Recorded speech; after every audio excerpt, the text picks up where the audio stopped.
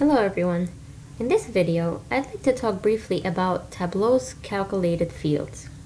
So if your data doesn't include all of the fields that you need in order to answer your insights questions or in order to create your report and dashboards, you can create new fields in Tableau and then save them as part of the data source.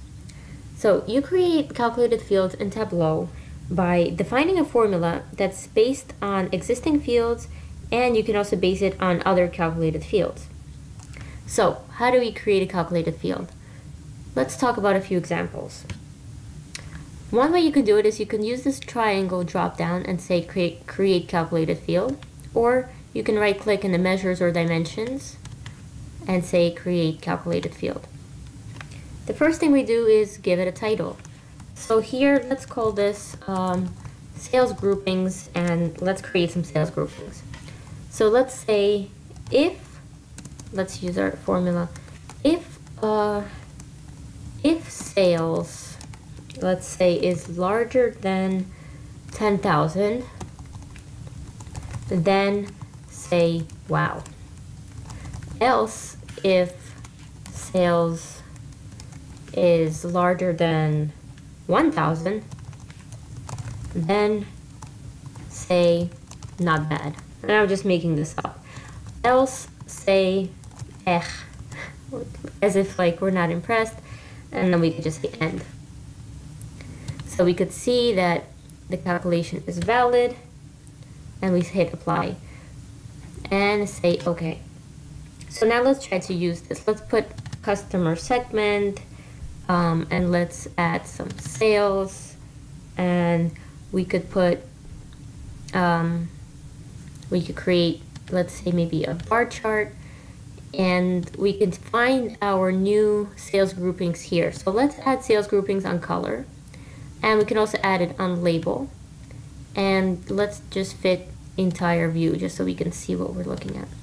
So here you could see by customer segment. In consumer, we have some wow sales, we have a lot of not bad sales, and a couple of sales. So I just thought this was an interesting way to talk about calculated fields. Something else we can do is we can look at profit margin. So if we see we have profit and sales here, we can create a calculated field. Well, let's call this profit margin. And what we need here is we need the sum of profit divided by the sum of sales. And we say apply. Okay. And now we can just look at, let's say, product category maybe, and we have this calculated field. And the way you know it's a calculated field is there's a little equal sign in front of the, here in front of the measure, and here in front of the ABC dimension. So let's double click and bring that in. And you know what, let's fit entire view again. It's going to be really large, but it'll be easier to see.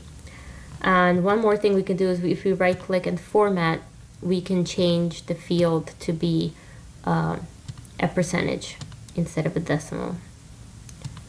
And we could also show different views. We can get creative.